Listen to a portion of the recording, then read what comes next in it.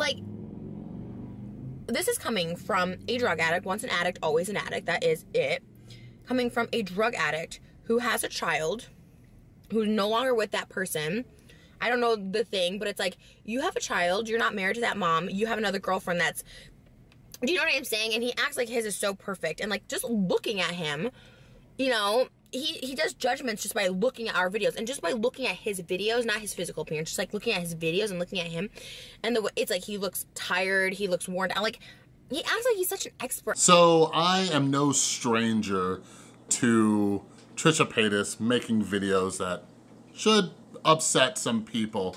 So in this video, not only do I hope to offer some solutions for DissociaDID from my own personal experience, but I think it's something that we can all learn from when it comes to maintaining our own mental health when stuff like this is going on outside of YouTube and in our regular lives.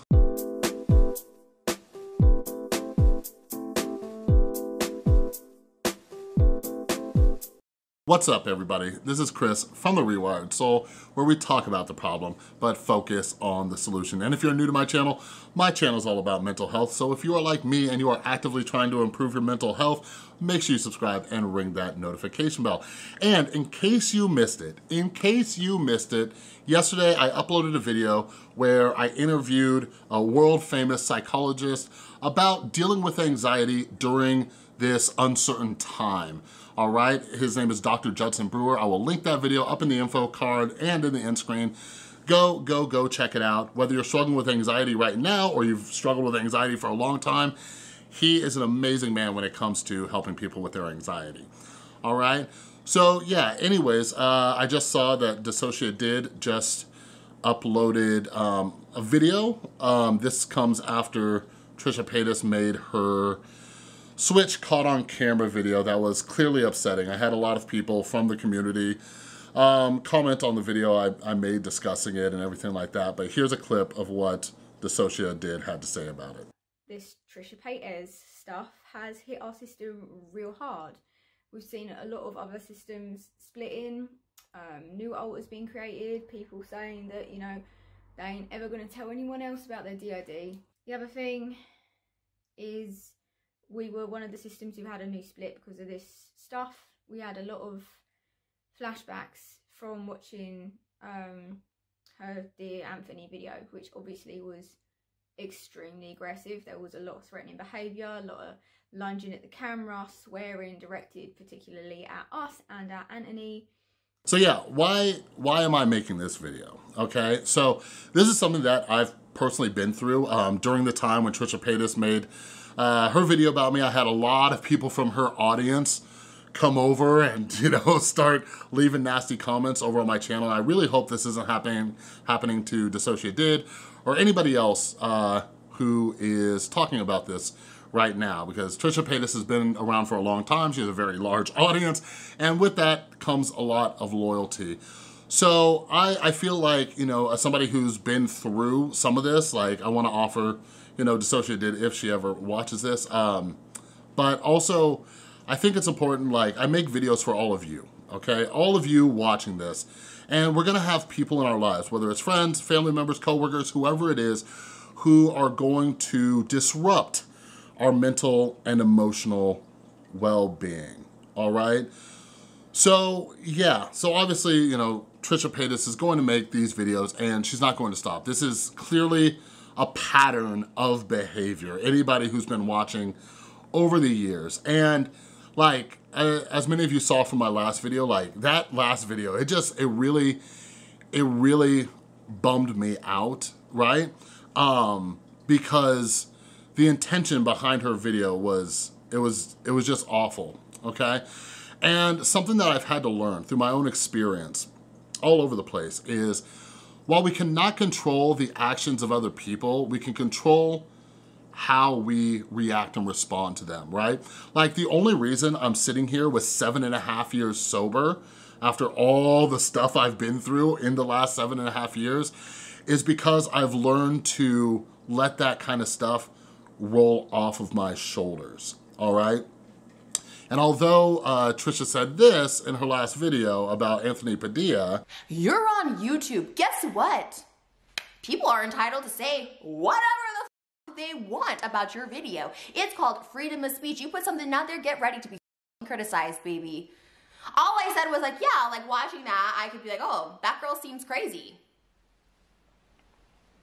You watched my video and you made an assumption saying I'm mocking people with dissociative identity disorder. What the did you fucking watch it, you dumb little She also has a pattern of behavior where she doesn't respond well to people replying to that.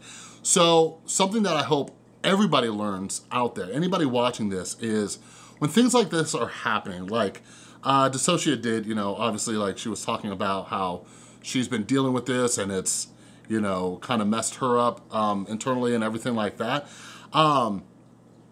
What we need to do is recognize what's going on within us and take care of ourselves in whatever way that we can.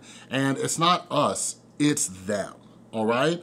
Like, something that I always think of, something that I just never forget, is when I was working at the rehab center, there was a kid, and I'd only had him in like one of my groups, like maybe once or whatever, and I was waiting in the front lobby, and I just hear someone cussing and screaming down the hallway, and I'm just sitting there waiting. I was waiting for somebody, and I just hear somebody saying, F you, F your mom, F this, F that, and I just hear thump, thump, thump, thump, thump. And this kid gets right up in my face and says, and F you too. And he storms out, jumps over the front gate, leaves rehab, right? And yeah, like it didn't affect me too much because I knew that it wasn't me, right? I happened to be the target, but it wasn't me. All right, I knew he was going through something. And actually, and this is something that's helped me be a little bit more empathetic, is he came back to treatment after a day or two, and he apologized to me. And he told me he was going through a lot of stuff. He was afraid to leave treatment. He didn't have much to go back home to, and all of that, right? Now, I wanna make it very clear. Although it seems, and obviously I don't know Trisha Paytas, it seems as though she's not working on herself or going to therapy or anything like that. It is not an excuse for the behavior, okay? None of it's an excuse. Like, for a long time, I leaned on my addiction and my mental health, or mental illness rather, as an excuse to be a jerk to people, lashing out on my friends, on my family members, just being an overall garbage person. And this has helped me kind of develop that empathy as well. Like, I wanted to blame everybody else, right? And when I got sober, I was like, oh, I was pointing the fingers like, maybe if my mom wasn't an alcoholic and she raised me right and all these other things, then I wouldn't have all these issues, you know what I mean? But then I had to look at myself in the mirror and realize, like, I'm an adult. Like, I gotta take care of this. Like, nobody's coming to save me.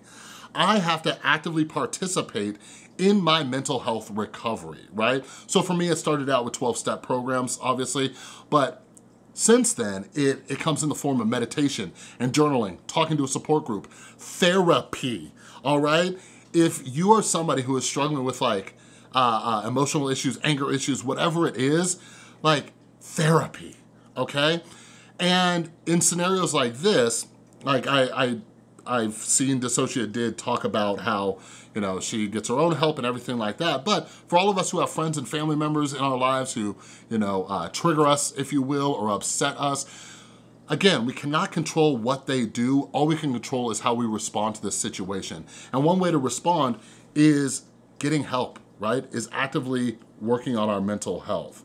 You see what I mean? It builds up this sort of resilience. But finally, and kind of lastly, is like, I'm not special, I'm not any better than anybody else, but over the years, I've built up this kind of resilience. And responding to Trisha Paytas, like, I'm glad DissociaDID said she's kind of done with this situation, is that Trisha Paytas will chase those views, chase that story, and everything like that. So hopefully, that's not a response. Again, the reason I'm making this video is because I've been through it in the past. I've responded to it. Looking back, I probably could have done a little bit better, but I remember DissociaDID saying in her tweet, like, at a certain point, sometimes we are getting upset for our community or our friends or whoever it is. You know what I mean? So for anybody else out there, if DissociaDID does not or decides not to make any more videos on this, like Trisha Paytas will run with this thing until it kind of dies out, right? Until she's not getting the views and not getting the attention on it and everything like that. So if you are somebody who struggles with your mental health and this is upsetting with you, to you, cut it off, right? Like you can click on YouTube, like I do not want to see these videos or anything like that. Like there are plenty of people on the YouTube platform where I'm just like, I don't want to watch this stuff. It upsets me, and that's where it comes to us being very mindful of our own mental and emotional well-being. When it comes to the actual people in our lives, like people lose it on me. They absolutely lose it when I'm like, sometimes you gotta cut them out. Like sometimes you have to cut people out of your lives. Like if they are regularly and frequently upsetting you, like no joke, when I was about a year and a half sober, my mom and my relationship was still really on the rocks. And I said, listen, I love you, but right now, like I can't maintain a relationship with you. I said, I need to work on myself, right? Before we can continue this relationship. And now she's one of my best friends and we have a phenomenal relationship. But it took me working through some stuff. And one was realizing you either accept it, change it, or eliminate it, right? Couldn't change it. Eliminating my mom out of my life 100%, difficult, but possible, but I worked on accepting it. And I realized this is who she is. She's, 50 years old. She's not changing now. And I think that's a good thing to think about with Trisha Paytas. Like, do any of us really think that a video or a response or Trisha Paytas getting hatred on a video is going to change her? Nah, all right? So we either accept it or we eliminate it, right? We accept that she's gonna do what she's gonna do. She is not going to actively participate in her mental health, in her recovery, right? Or we eliminate it, we just stop watching, we don't pay attention to when people are talking about it on social media. We don't pay attention to videos like this, like the one I'm making right now. You know what I mean? But anyways, like I would love to hear from some of you in the comment section about setting those boundaries. Like, who have you had to set a boundary with because they were regularly upsetting you, all right? I would love to have a conversation about that down in the comments below, okay? But anyways, that's all I got for this video. If you like this video, please give it a thumbs up. If you're new, make sure you subscribe and ring that notification bell. And don't forget, go check out the video I did with Dr. Judson Brewer. It is linked right. I think I'm pointing in the right direction. All right, go check that out. Thanks to everybody who supports the channel over on Patreon, as well as everybody who supports the channel by buying my mental health books or the Rewired Soul merch. All right, thanks again for watching. I'll see you next time.